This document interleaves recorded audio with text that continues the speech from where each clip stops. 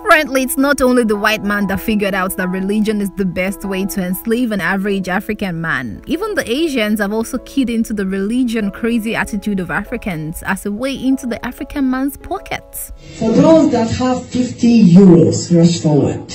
For those that have 50 euros, quickly rush forward. Rush forward. For those that have 50 euros, rush out quickly. Quickly. For those that have 50 euros. And if you don't have 50 euros, rush with 20 euros. Quickly. Come on, put it in the hand. Quickly. Karabo Shantalababa. Send down fire. Holy Ghost fire. Send down fire. Oh, send down fire. The Holy Ghost. Holy Ghost fire. Send down fire. Send down fire. Holy Ghost fire. Send down fire. Fire.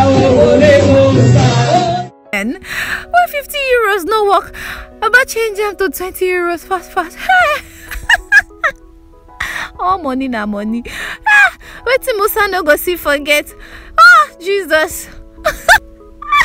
Don't get me wrong, there is absolutely nothing wrong with having a foreigner establish church businesses in Africa. Trust me, there is nothing wrong. If Africa was a developed continent, if everything was going all right, if everything just did okay, everything did smooth, if African leaders were competent, honest and morally upright, there is nothing wrong with an Asian man or a foreigner generally running a church in African countries, if only Africans were not being treated very badly around the world, especially in Asia. So, you see, there is nothing wrong with pursuing your religious ambitions if it's not just another money-making venture to which the African people have continued to be blind to. I don't know what is wrong with Africans though. Africans have been tagged as the most religious people on earth and also the most backward continent, most corrupt continent or lawless continent where everyone and anyone can just come and do what they like. A continent where the people build churches and mosques instead of investing in businesses, factories, schools, hospitals, industries.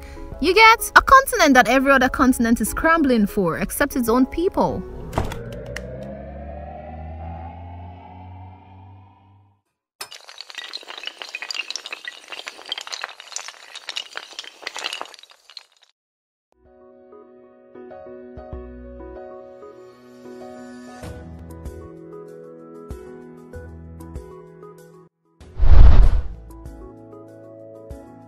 Welcome. The topic of discussion is not why Africans are so religious. That has been discussed so much over the years, and I guess people are tired of talking already. After all, it's been proven that religion and slavery walk hand in hand, and they go a long way in the African story.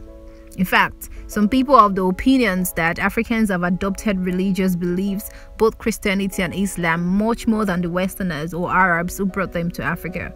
Someone said that the Bible and Quran were used to justify slavery. Then Africans made Christianity and Islam their paths to freedom. Some other opinions hold that Africans are highly religious but not spiritual, and I think that one has a popular vote. I think we've got lots and lots of scenarios to back that up. At least so far, these religions have done nothing to heal Africa of its chronic disease, the disease of disunity. It's so ridiculous when you see people doing unimaginable things in the name of God, in the name of religion. Come on, why are you lying against God now? It's not good though.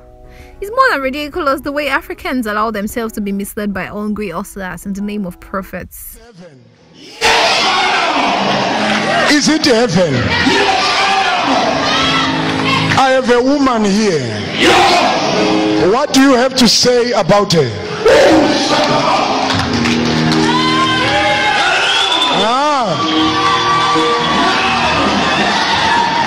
Oh, I should ask her, who is Sibo?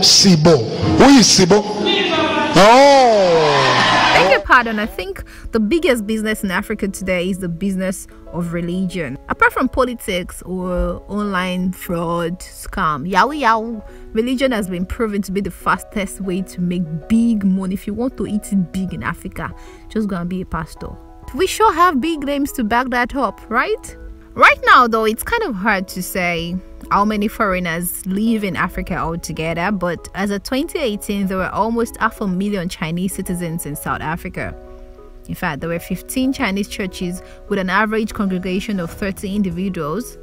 Those were actually documented by some South African researchers, but unofficial reports claim that the numbers are much more than that, as more and more foreign pastors or prophets can be seen establishing churches around Africa, Kenya, Gambia, Zambia, even Ghana, and a few others. I don't know about Nigeria anyways. This one right here is said to be the first foreign pastor in Zambia, a South Korean by the name Daniel Young, a supposed master's degree holder in divinity from Gateway Seminary.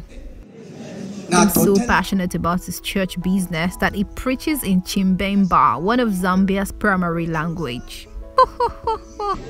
This 50-year-old pastor here is a Chinese pastor in Ghana, active for Jesus. Oh God. This one's too in Ghana, equally winning souls for Christ and winning Ghana cedis into their pockets too.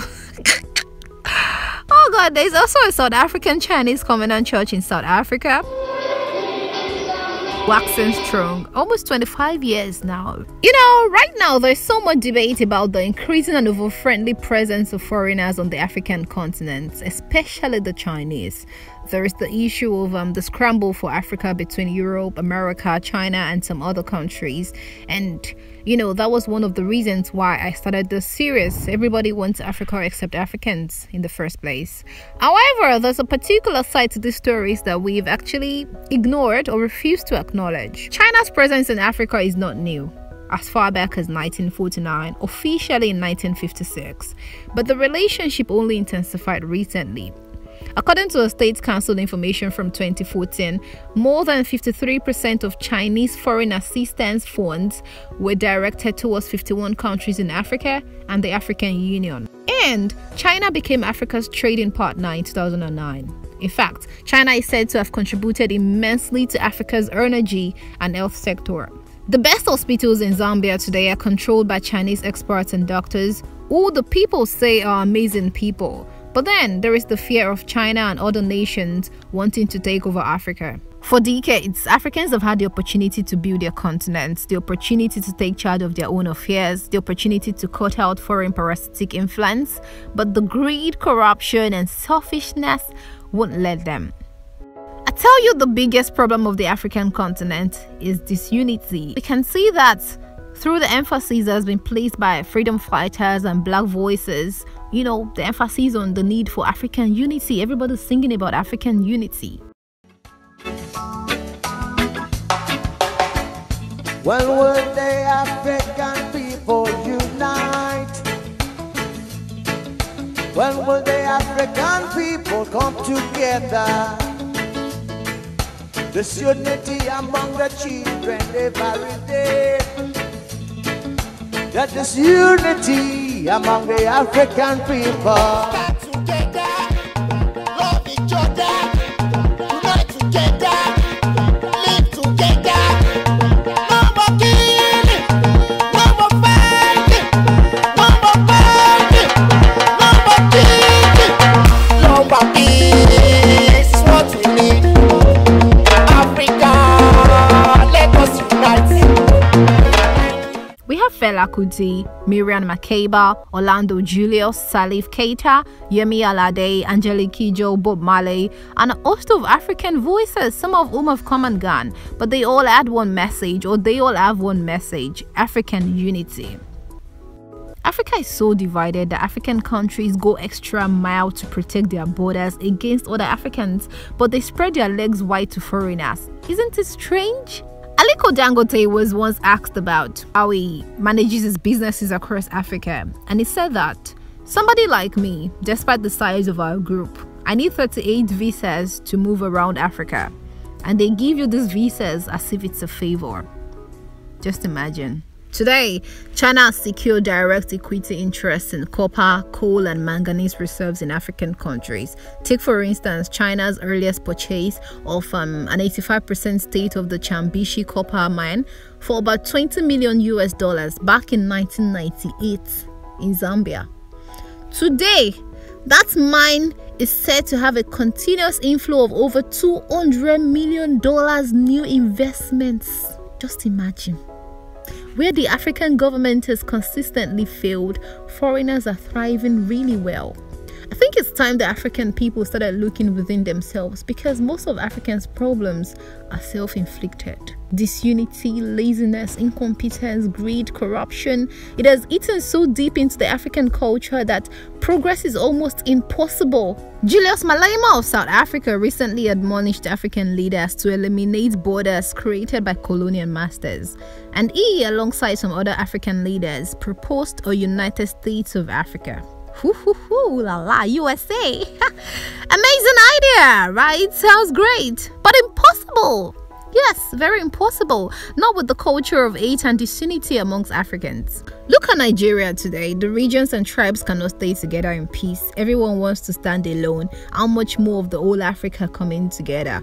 Look at South Africans. They kill all the black people. Meanwhile, they are slaves to white men in their own country. But it's okay for a white man to lead them. They don't want other black people like them in their country. Such sick mentality.